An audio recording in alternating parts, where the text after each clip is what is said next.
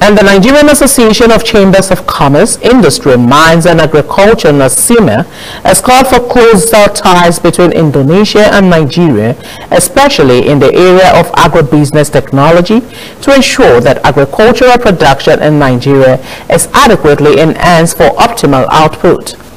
NASIMA and chairperson of the Organized Private Sector of Nigeria, OPSN, Ajia Saratu Iya Aliyu, made a statement during the first edition of the virtual Nigerian-Indonesian Business Forum, organized in partnership with the Indonesian Trade Promotion Center, ITPC, in Lagos.